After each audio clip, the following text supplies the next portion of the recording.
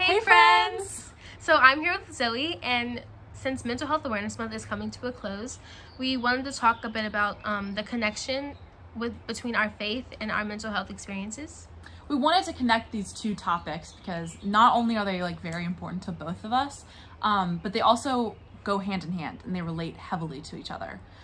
So Chandler, what have your experiences been with mental health and your struggles and how you feel your faith has grown stronger despite these struggles, etc.? So I was a believer, but I didn't have a connection with God, and I rarely read my Bible.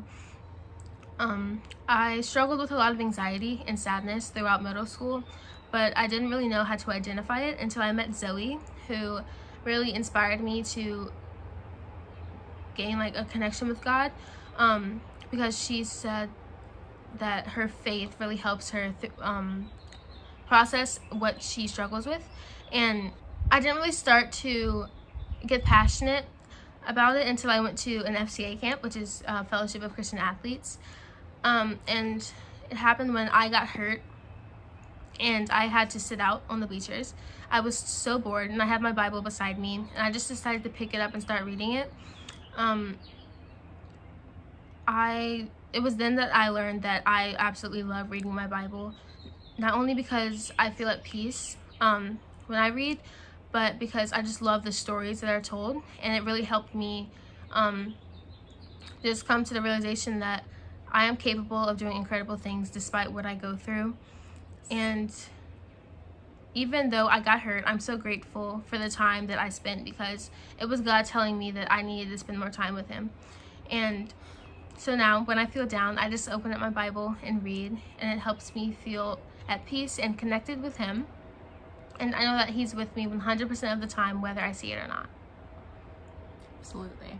I love that so much. And I love what you said about finding peace in the Word, because I'm the same way. Whenever I feel empty, or I'm feeling this depravity that I don't know where it's coming from, it's ultimately this underlying need to spend more time with Him.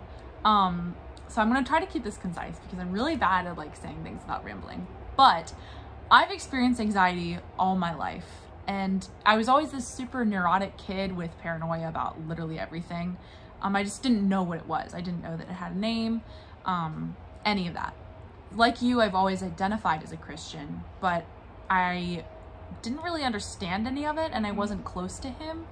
But I truly found Him the first time I went to Camp Willow Run in summer of 2015, and I experienced my first real awakening moment. I still experience those constantly, but that was my first one. And this was when I saw Christ's presence so beautifully and so strong in all the young people around me, including my counselor, who helped me accept Him. And it was around this time that I also realized that what I was experiencing in my brain had a name, and I needed some extra help to process and understand it. So I went to see a counselor who shares my faith, and she helped me be a little less afraid to discuss it with people I trust. And even just talking about it helps so much. I still experience ups and downs constantly, some much more drastic than others, and I take medication for it, but that's okay because I know where my foundation stands. So for those watching, how do you and I know that our foundation is true? Yeah, so for me, even just realizing that Jesus was fully human at the same time as being fully divine helped clear a lot of the air. He wept, He pleaded, He knew sadness, and He knew pain, and He knew stress so intense that the night before He died, it said that He sweat blood. In Psalm 103:14, it says He shares our nature and He knows our frame, meaning He understands our weaknesses and our struggles from the inside out because He experienced them too. Our pain touches the nerves of His heart, and realizing that He is able to sympathize with our weaknesses because it's written in the source material is huge. Yes, totally. That itself helped me realize that I'm not alone in my struggles. What I feel isn't abnormal or weird. So many people struggle with anxiety, and to know that someone I look up to the most struggled as well helps me feel so much better.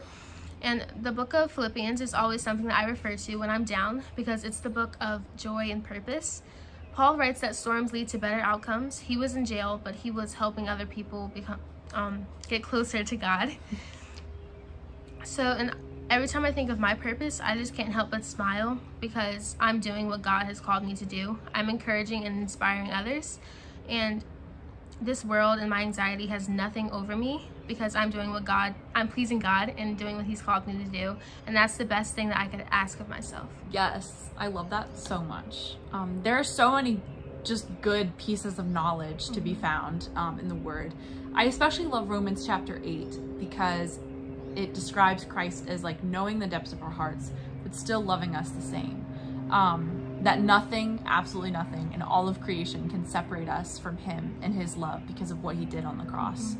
And it's just reminders like that I can read over and over again and get something new from them each time that help me so much. So with that being said, what kind of wisdom would you have to offer for people that are watching? So I just wanted to bring up the hesitance that a lot of believers and or non-believers have when it comes to reading the Word. Some people think that like reading in general sounds boring, and I would just encourage watchers to try and read a little like every day just to start. I had the same thoughts at first, but once I started to gradually read a bit more, I really started to enjoy it. I learned something about myself every single time I open the Bible. Like, it's crazy, and I love that. And when I feel uncertain, I remind myself that God loves us enough to literally give us a manual of how to do life on this earth. It has all the answers, and the Bible apps are also very helpful. So if you're hesitant, my advice is to just find a story you're interested in and dive right in. I completely agree, and it might take a little bit of motivation at first, but people like us are working to provide the help that you might need to get started. Even just starting with a verse, just a couple words, or even a tiny prayer that he'll set you on the right path, because he's for you and he's not against you, and you are loved beyond measure. Absolutely. So this video is a part of my mental health awareness series on my blog, Words by Chan. You can find it at wordsbychan.net. Zoe appears pretty often, and she will continue to appear, but you can find her on her Instagram, YouTube, and all music platforms because she is so gifted, under Zoe McGill. Thank you guys so much for watching. Bye.